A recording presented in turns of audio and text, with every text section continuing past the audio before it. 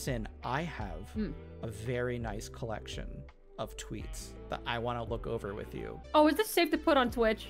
Oh, it's all safe to put on Twitch. I for the record, I curated it beforehand. So I'm not just scrolling. I'm not just scrolling through your Twitter. I've picked out things. All right, chat. It's not like I'm ashamed or anything. It's just that when I heard Vil say the same words, it was when Vil was traveling in an airport, and Vil was like, "I can't look at this. Oh, I can't look at you while I'm out." I was like, "You're not gonna show that on Twitch, are you?" No, I forget what it was, but I think it might have been something where you were like either showing off lingerie or showing off something. Was it my bikini model? The one I maybe. can't use on Twitch? I think so. Yeah. Yeah. And I think I saw that and I was just like, welp. I just looked at that with like 5 people behind me. Like,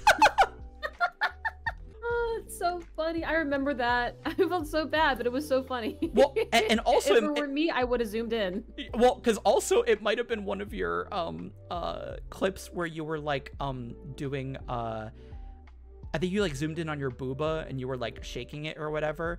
Like again, that I don't mind seeing that, but it's when I'm out in public that I'm like, all right, let's look on Twitter, and then just boobs, and I'm like, it was so funny. Okay, you want to know the worst part though? I obviously follow a lot of lovely people who like showing themselves off, and I'm okay with that. I enjoy that. However, when you're in public and because usually my strategy is if I come across that, I panic scroll and I just scroll deeper into my timeline. The issue is, yeah, no, that's the problem. And I'm just going deeper in the woods and it doesn't, Me too. it doesn't help. It just gets worse.